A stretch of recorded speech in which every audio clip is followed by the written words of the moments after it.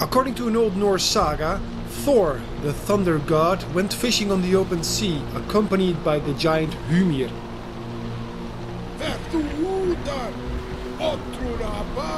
Willfully overhearing Hymir's warnings of the legendary beast that roamed the waters, Thor sailed too far.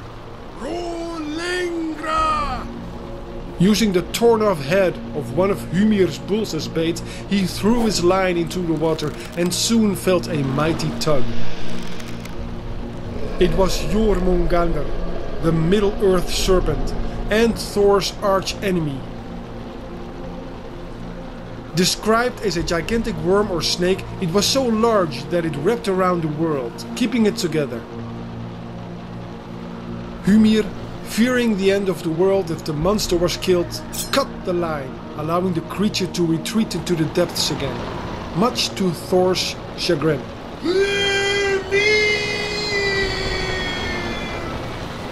At the end of times, it is said that Thor will once again face his ancient adversary in a final battle.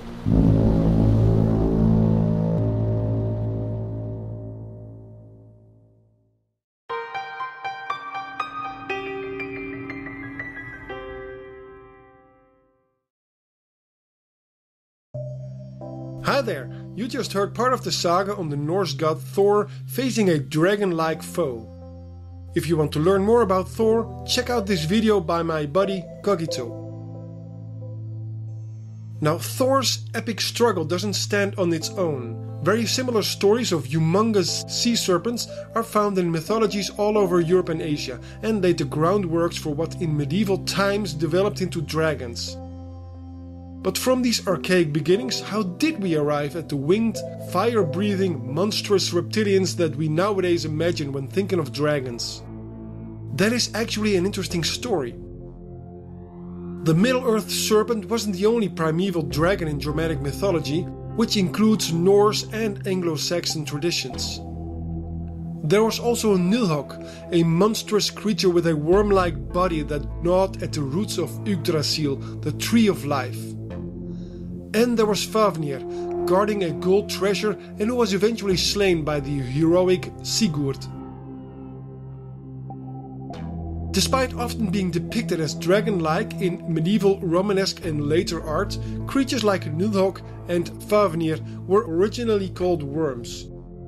Now this may sound odd in our modern ears, but to the Old Norse, these mythical monsters were classed together with all kinds of elongate creatures, including snakes, earthworms, maggots, and even diseases. So basically anything bad was associated with wiggly and bendy beings of variable size, whether feasting on our bodies, dealing out venom, or being powerful bullies. And this original take on dragons is pervasive throughout ancient cultures in Europe and the Near East.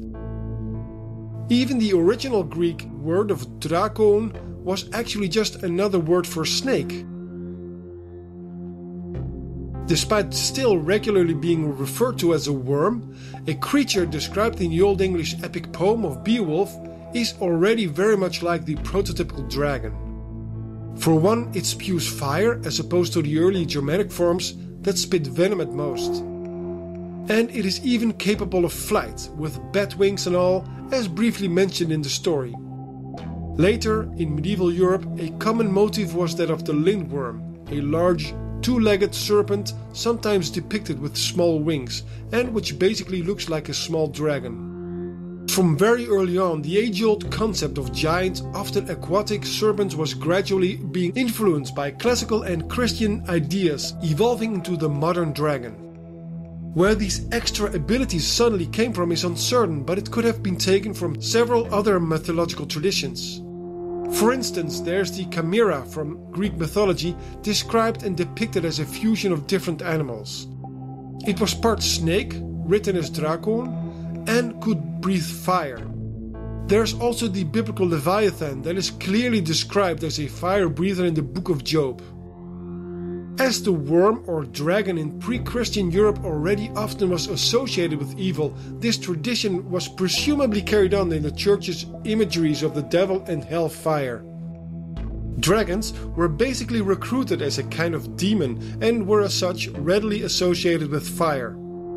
As for flight, there is even less certainty, but winged serpents are both mentioned in the Bible as well as by the ancient Greek historian Herodotus. There has been a lot of speculation as to why so many different cultures arrived at the same motif, namely that of a serpentine monster of evil to be feared and slain. It is generally assumed that discoveries throughout the ages of fossil bones of dinosaurs and other extinct creatures fueled the idea of dragon-like monsters. There is also a theory that it is ultimately based on our fear of snakes as ingrained in our primate brains. Experiments on macaque monkeys show an instinctive fear reaction to snake pictures. However, that seems to be contradicted by the fact that the Chinese or Oriental dragons are not associated with evil, in contrast to the European or Western ones. The origin of Chinese dragons is shrouded in mystery and subject to many conflicting theories. But let us suppose that all of these imaginations were based on reports of actual living creatures that roamed the wide open spaces, forests, lakes and seas of Europe and Asia. In a follow-up video, I will take a speculative look at what dragons would be like if they were real. What kind of animals would dragons be? What of their evolution and anatomy? Stay tuned and we'll piece something together. This idea was suggested to me by YouTuber NameExplain. Go check him out. Thanks, buddy. For now, bye-bye.